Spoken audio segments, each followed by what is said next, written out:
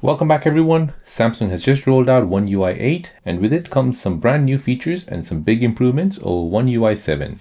So in today's video, I'm breaking down 7 key features that make your Galaxy device smarter, smoother and more fun to use. So stick around till the end, and if you find this helpful, don't forget to like, subscribe and drop a comment about which feature you're most excited about. So the first feature is where you can turn on in-game panel for games. Samsung has refined its game panel in One UI 8. Now instead of hunting through menus, you can simply toggle it directly within the game. So the panel gives you instant access to performance settings, FPS counters, screen recorder, notification toggle, and even quick access to Discord. So let me show you how you can get this. So before we begin, you want to go ahead and open up Settings, scroll down and find Advanced Features. From here, scroll down and find Game Booster Settings. Tap on this, and now go ahead and scroll down and find About Game Booster. So the version number which you're looking for is 8.0.01.10. So make sure your Game Booster has been updated to that version. Now once that's updated, go back. Now in this Game Booster settings, you want to go ahead and scroll down and find In-Game Panel. So where it says where to access the in-game panel, make sure it's set to navigation bar button. So now you can go ahead and start the game. So here I'll go ahead and start the Riptide game. So now when I go ahead and look at my navigation bar, I'll see this in-game menu. So here I'll be able to access the system monitor, floating menu, touch protection, take a screenshot, record. I can go ahead and block navigation bar, block edge panels. I can even block the auto brightness and also block Bixby. In the pop-up tabs, I can go ahead and bring all of these apps in pop-up apps. So this means zero interruption while gaming. You get smoother gameplay, easy streaming, and better control without leaving your game screen. The second feature is where you can turn on the glass effect on your icons. So One UI 8 introduces a new customization option where your home screen icons can now have a glass-like transparent effect.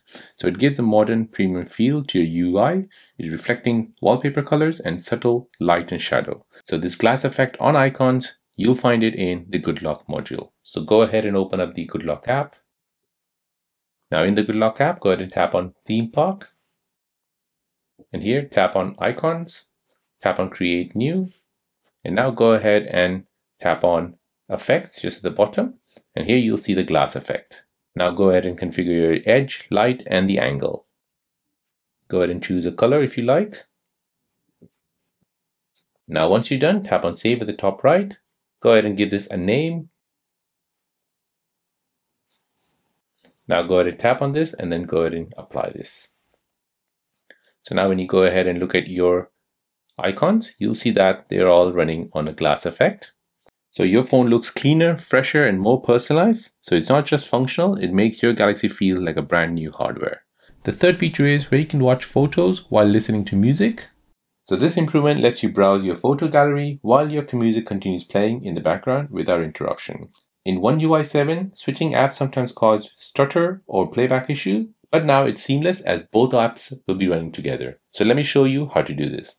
So first go ahead and open up your internet browser. Now go to your favorite video on YouTube. And then now you want to go ahead and press home. Now you want to go ahead and open up gallery. Now once gallery is open, go ahead and press the task viewer. Then you want to go ahead and tap on gallery at the top and then tap on open in split screen view. At the top, you have your gallery. Now at the bottom, you want to go ahead and choose the internet browser. So now you can go ahead and press play on this. While at the bottom here, you can go ahead and view all your pictures. So you're listening to this music from the bottom, your sound is playing, and you're also browsing through your photos. So this is perfect for when you're curating photo albums, editing reels, or just reminiscing, all while vibing to your playlist. The fourth feature is where you can reset your system cache after updating One UI 8. After installing One UI 8, Samsung recommends a manual system cache reset.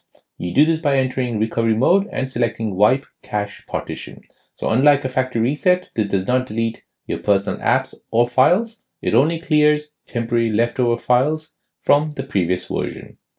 Now, if you don't reset this cache after a big update, your phone may feel sluggish, the apps might stutter, animations can lag, or the camera shutter may delay. So by clearing the cache, you're basically giving the new system a fresh start, which means you have smoother performance, longer battery life, less app crashing, and no random freezes or stutter. So let me show you how to do this. So here we need to go ahead and take a USB wire connect the one end to your PC or Mac and connect the other end to your S25 Ultra or your Samsung device. Now next, you want to go ahead and hold the volume down button and the power button until your phone shuts down. Now once it's shut down, go ahead and change that to volume up and the power button. Hold this until you see the Samsung logo.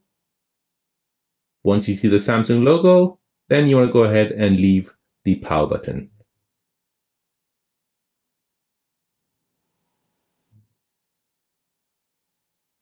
And this takes you into the recovery mode. So now you can go ahead and use the volume up and volume down control to control where you want to go ahead and tap. You want to go ahead and find wipe cache partition. Now once that's done, go ahead and hit the power button and that'll select it. Confirm it one more time. Yes. And now you have reset your cache partition. Now go ahead and reboot your phone. Now after this, you can go ahead and disconnect your USB-C wire and this will restart automatically. The fifth feature is how you can turn on true multi-window split screen layout. So One UI 8 takes split screen multitasking to the next level. So now you can snap one app to the bottom and have another app above it with just adjustable ratios. So even the extreme ones like 90:10 split. This makes switching between apps so much quicker and easier. So let me show you how to do this. So here's an example. I'll go ahead and open up Google. And let's just say I want to split this with some other app. So I'll tap the task manager. I'll go ahead and tap on the name at the top and open in split screen view. Now I'll go ahead and choose another app. So let's go ahead and choose the gallery. So as you can see at the top here, I've got my Google and at the bottom here, I've got my gallery. Now I can go ahead and configure this so that it shows up in a 90:10 ratio. So here at the top, I can go ahead and browse through Google. However, when I'm done browsing through Google, I can go ahead and just tap at the bottom and this will open up my gallery.